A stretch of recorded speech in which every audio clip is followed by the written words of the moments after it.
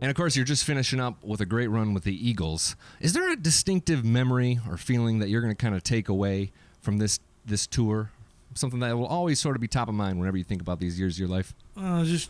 Just gratitude that I was the guy they decided would work for them. So yeah, just that, because Glenn was a great friend, and in my heart of hearts, I wish I wasn't doing it. That would mean Glenn would still be around, but life is what it is, and you just go do what you can do because of what happens. And so those songs deserve to live on as long as they can.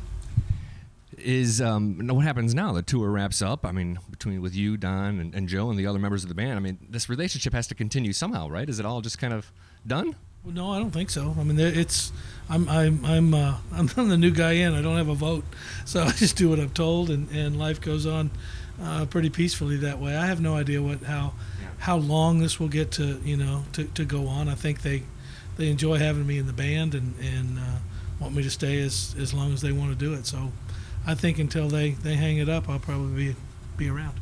It's Vince Gill at WeFest, and I mean, you've performed with just about everybody except for Jesus. I mean, you're a pretty popular partner on albums. Is there anybody that you still out there you want to perform with, or maybe someone who makes you a little bit nervous when you perform with them? Well, everybody kind of makes you a little bit nervous, no matter at what stage. When I was 17 years old trying to figure it out, or now at 61, it's just been, just show up and see what happens and answer the phone when it rings. You never know who's going to be on the other end, and I chose to want to collaborate with people my whole life, and I think it's near about 1,000 records I've worked on their records and recorded with in some form or fashion, and I couldn't have dreamed that up in a million years, so I'm just going to keep answering the phone. It's Vince. I mean, you're very generous with your time. Is there a new artist out there who you think is really special, someone that you're really excited about, a project that you've worked on recently? Well, the one that I think is easily one of the most talented people I've ever heard is Charlie Worsham. Yeah. And I think it's just a matter of time for the right record at the right time for him, and he'll bust wide open. He's too talented not to. It's an undeniable thing.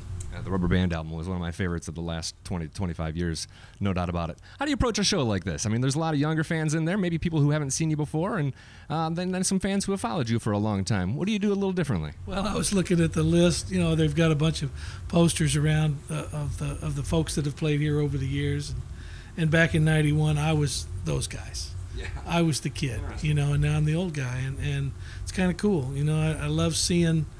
I love seeing their excitement, their exuberance.